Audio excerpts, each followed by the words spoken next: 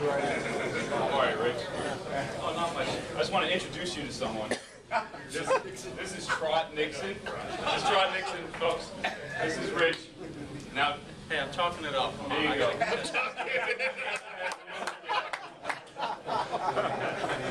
You're calling him Mike all day, yes. No.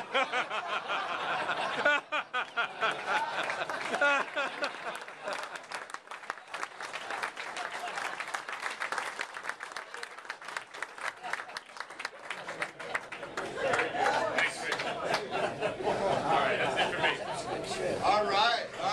That's $4, by the way. Called him Mike twice yesterday. Okay, we have a busy day today, so we have a very short kangaroo court.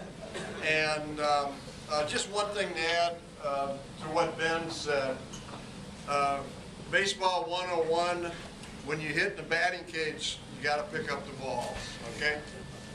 All right, first thing on the agenda today, the Red Sox Fantasy Camp resale shop is open. Oh, Jesus! Whose is this? Left on the field. First time we got a video guy. Okay. This is a Kramer man's purse. Who's man's purse? That's our camera guy.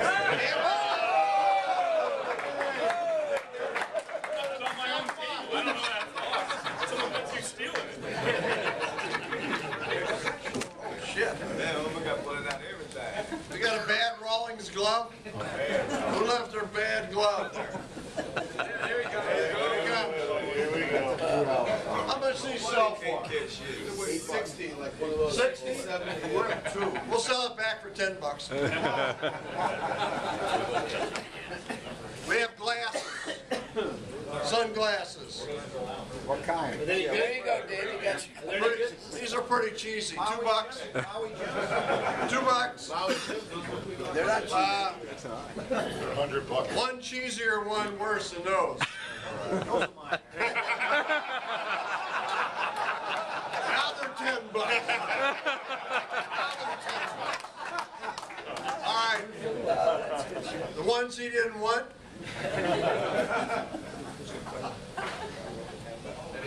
Up here, $2. Okay, somebody's bracelet.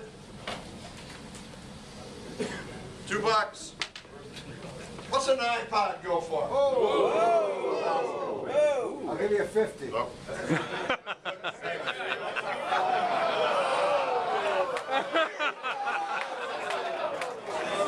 Package deal. We take credit cards. Okay. All right, we have a few more finds. Al Hernandez. Big leaguers don't kiss their wives in uniform during the game. We got Martin, no belt, shirt tag hanging out, embarrassing.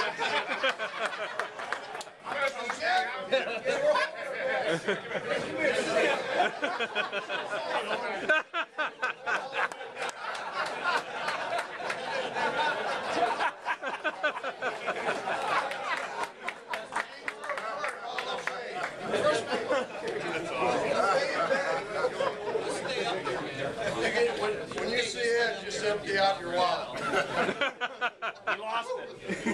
We have, where's Hines? Hines got sniped walking back on the concrete path. Mercy, as a former partner of mine used to say, we scored 15 runs. Pretty good, isn't it? But lose 2 games, that's not pretty good. Reminds me of some of the teams in the early 70s in Boston. We could score a lot of runs, we couldn't get any outs. That's exactly what happened yesterday. Did have some good performances, though, overall in both ball games. That's the guys that could do a lot of hitting, as you may imagine. Mark Kenton was terrific. Jim Vieira. Jeffrey Vachon had a terrific day. 8 RBIs for that young man. Wow.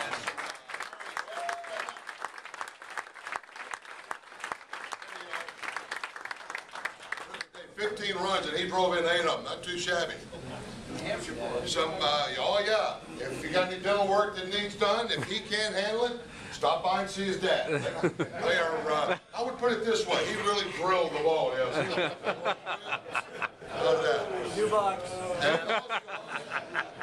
Also, a pretty good pitching performance by the young man to finish off the second game.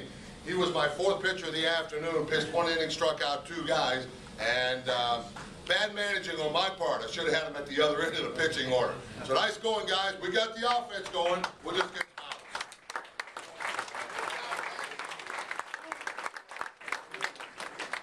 I have to find myself $10. I got the Canadians mixed up yesterday, so I owe 10 more. Soup. All right, Soups didn't do so good yesterday. Coach pitched game. We did have a gentleman that played third base in that game, like Brooks Robinson. He threw in a couple of hits besides. Scott Durbin.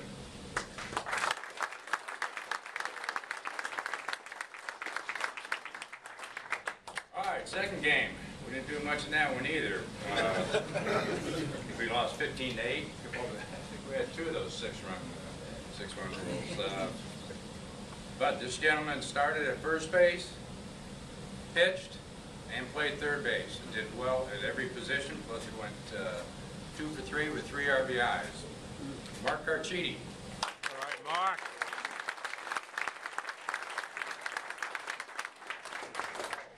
Dave, we are on field 6 today, so don't lose. Good luck today, guys. How about Miller time? Quick, 2 minutes. I got 2 minutes. I got you on the time. I lost 2, which reminds me of a story. We played Monty in the first game. It could have gone either way. I had thrown 8 scoreless innings against my own team. He got fed up, came up with a 6-run inning with only 1 out. It was best hit balls I've seen in a long time, and the star of that game, and was actually our catalyst, was from, he's the guy from furthest north in this fantasy camp. He's from Grand Prairie, Alberta, Gary Smear. All right, Gary.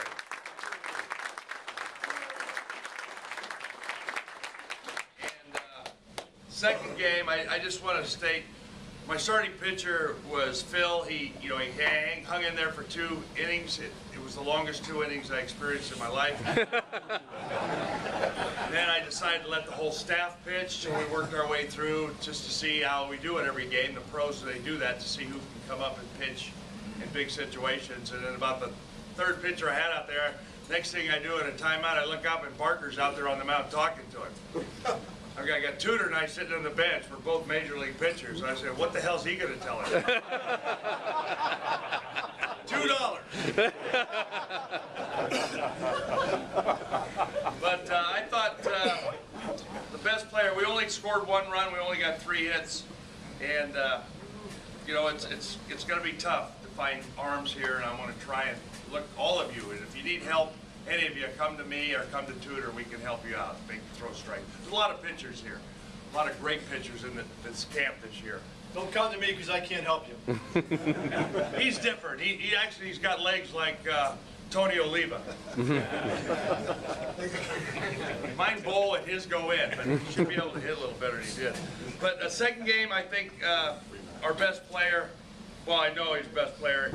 He battled, had a good at bat, drove in our only run, and Vernon Page walked, scored, caught the whole game or most of the game. Did a great job, but I think Nathan Green's most valuable player. Good job.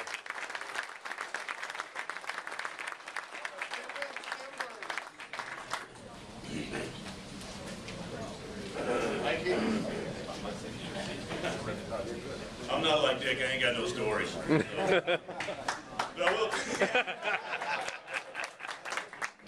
I will tell you, we played Hobby's Heroes in the first game, and those boys can hit. Now, a lot like Bill, I threw a shutout all the way to the 7th inning. Finally, I started saying, boys, you got to stop hitting it at me, because, I gave out a few chips, and they gave them all back, because I was the MVP of the game.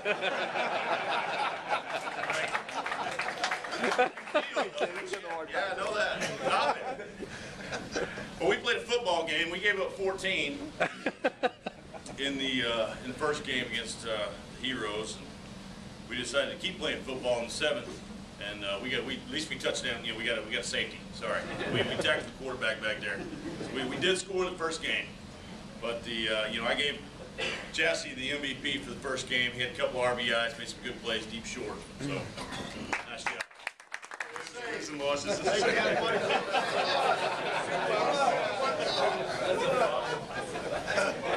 That's the second time, Cole. That ain't right, man. Anyway, we went 1-1, as Ken said. In the coach pitch, we lost 7-5 to Trot's Dirtbags, or Mike's, if anybody else who wants to know. That was something else. You was just seeing his face on the mound. He's going, what the hell is that? Anyway. In that game, Mike Atwood went 3 for 3 with the run scored and an RBI. Did a really nice job for us, so Mike was a star.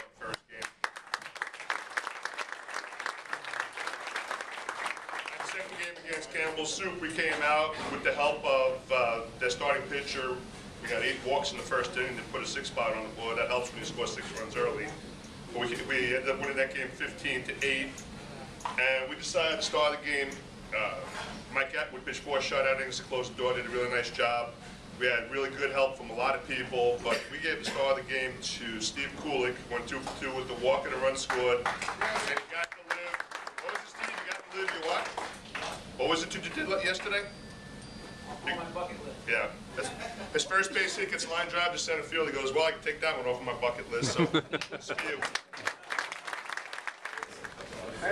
The first time I heard it, I was like, maybe he's just talking to somebody else. I kind of ran Bobby and said Mike. And the first time I heard I said Mike, and I looked at Dalrymple and he yelled it from the outfield, and I was like, I didn't want to interrupt Hernandez's at bat. He had 2 strikes on him. I'd already thrown 2 neck balls at him. He fouled him off, so I just asked Kylie if Frankie could introduce us. First game, obviously, we beat wins and saves. There we go. But, great game. Both offense and defensive, both teams did a great job being game 1.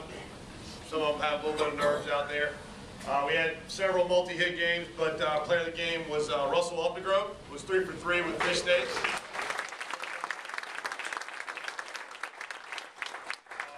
Also, El Presidente Hernandez had a fantastic diving, probably game-saving play early in the game. Line drive, made a nice stab with a bum knee, but that was a great play. Game 2 wasn't the same. Started off slow. I don't know.